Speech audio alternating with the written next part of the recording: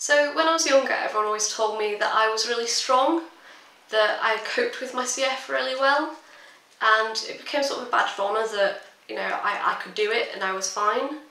But when I was younger, my main coping mechanism was denial, so I didn't think about any of my CF, I just did what I had to do, what my parents told me to do, and they did all the thinking and all the worrying for me. But when I went to uni, I got really ill in my second year, so I had pneumonia a couple of times, and I ended up having to take the year out. I had to go home, and I had to miss the year, and that sort of broke my brain because I couldn't be in denial of everything that was happening. My whole life had been changed because of my CF, and that wasn't something that I could ignore. So after that I got very paranoid, so I would be ringing my hospital every couple of weeks saying, you know, something's wrong, it's not, you know, I don't feel right.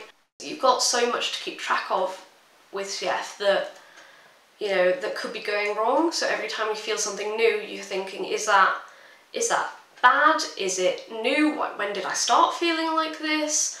I should have been keeping track of this. Is it, you know, is it the next thing that's going to put me in hospital? It got to the point where I'd called my hospital and I'd said that I was ill, I needed to come in, something was wrong, and we did all my tests and everything, and my consultant said that there was nothing wrong with me.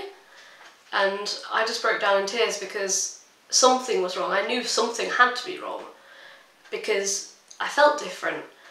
And that was the point when he said that he thought it was a good idea to refer me to the psychologist.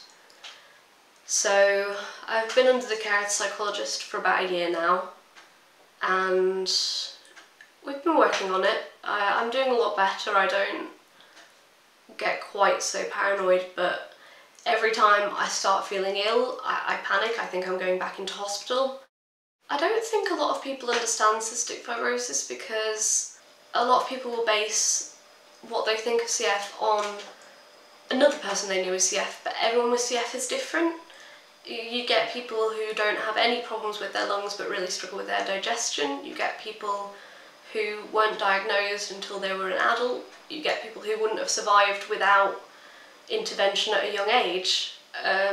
There's no one size fits all for CF, and it's really important that people understand that because you can't judge one person on another.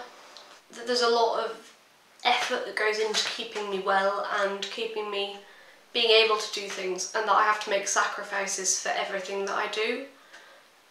If I want to see a friend, I have to make the choice that I won't do my treatment, or that I have to accept that I'll be too tired to make my own tea. Everything comes at a cost, and those costs can add up. It's not easy, but yeah, I wish they understood that when I had to cancel at the last minute because I just couldn't do it anymore, it wasn't that I didn't want to see them, it was that I couldn't. I had nothing left to give.